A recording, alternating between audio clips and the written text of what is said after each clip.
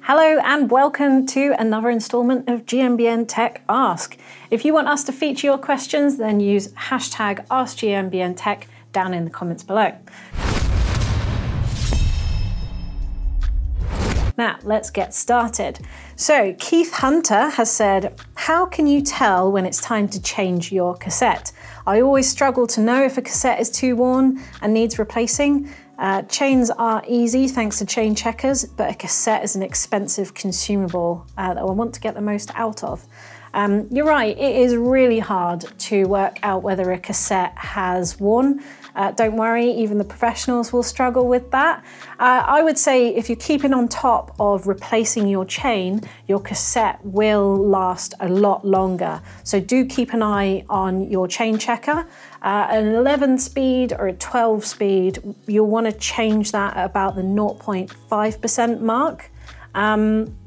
With anything less than 11 speed, so 10, 9, 8, you can get away with going up to 0.75 because 11 and 12 is a little bit more finicky and you want to replace that more regularly. And so I would say if you're keeping on top of that, your cassette is probably doing quite well. You'll know if it's too worn because you'll put a new chain on it and the gears will be skipping and just noisy and not very nice at all, really. So I think you can keep going as long as the chain is still working, the new chain that is. If you put a new one on and it's not working out, then it's probably time to change it.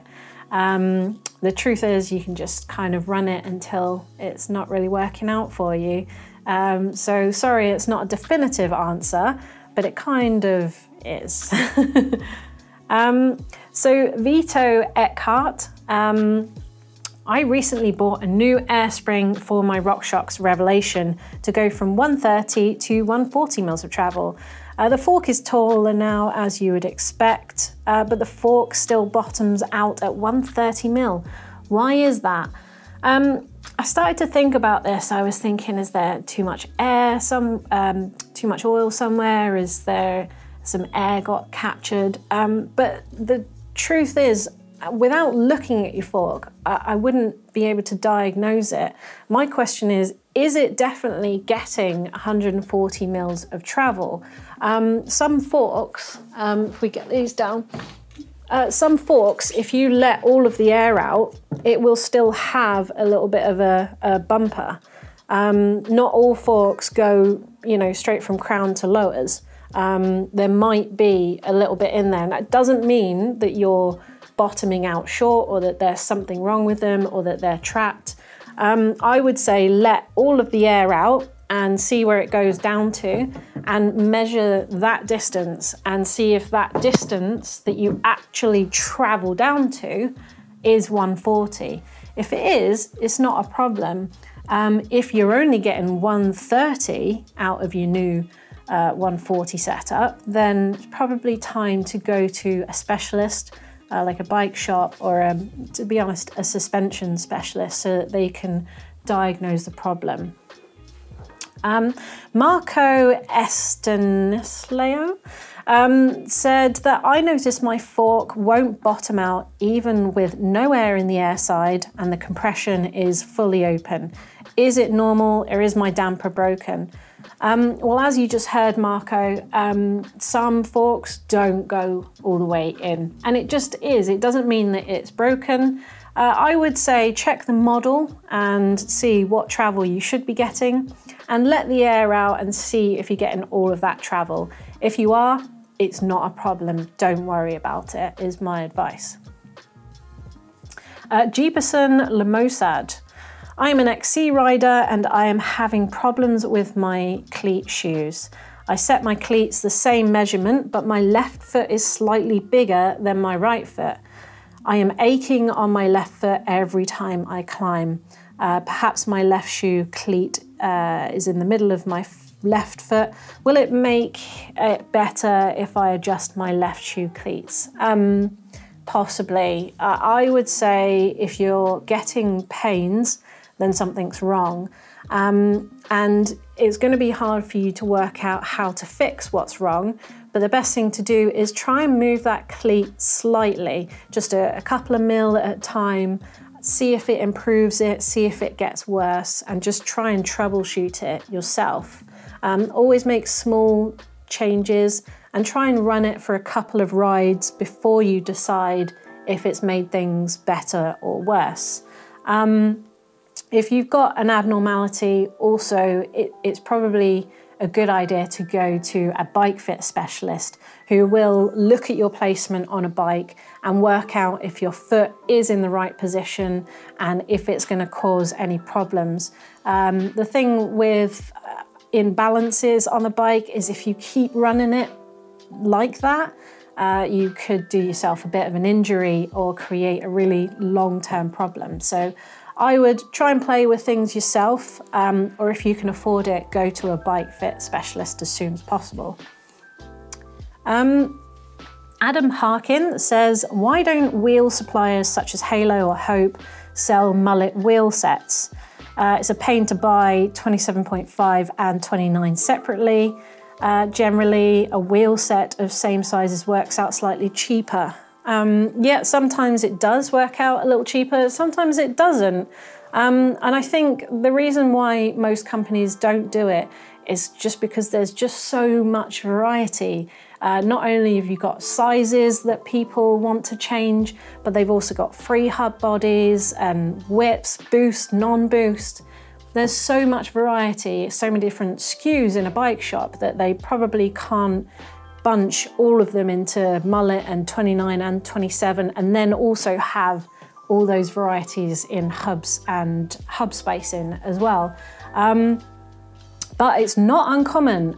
We've just talked about Chris King, who have released the MTN 30s, and they do come as either 27.5, 29 or mullet. So they are starting to sell mullet wheels in a set.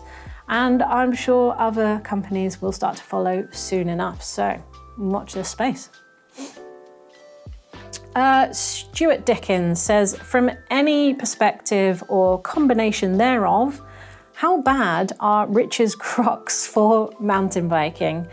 Right. I mean, I'm sure they have some great damping qualities when riding, and they certainly dry very quickly.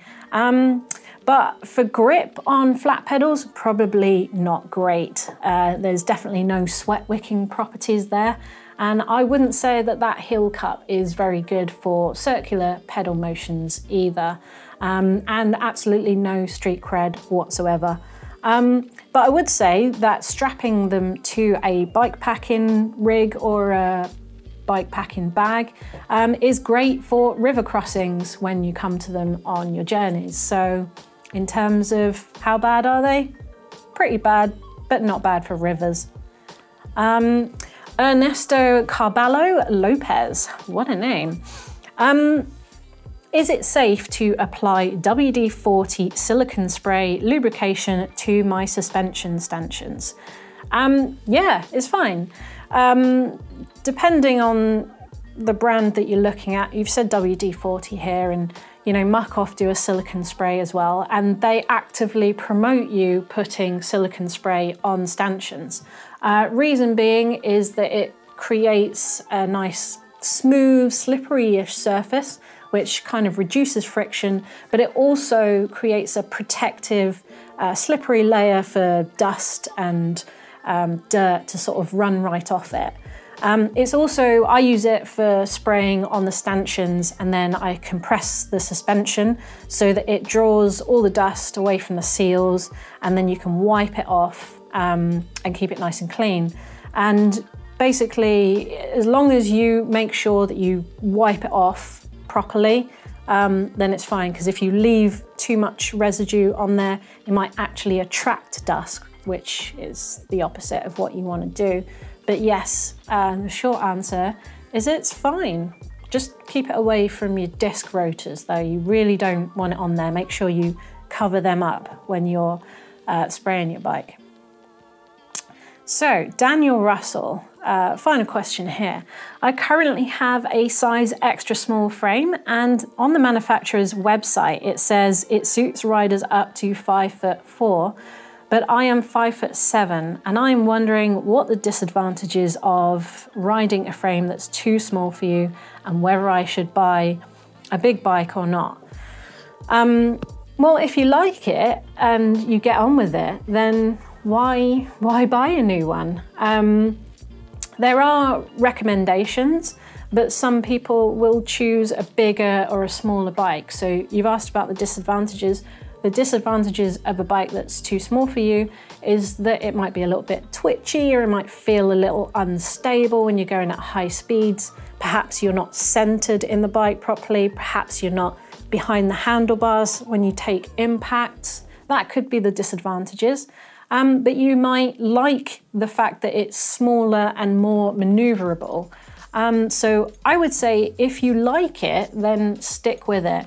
The only reason I would say you should buy a bigger bike is if it's causing you discomfort.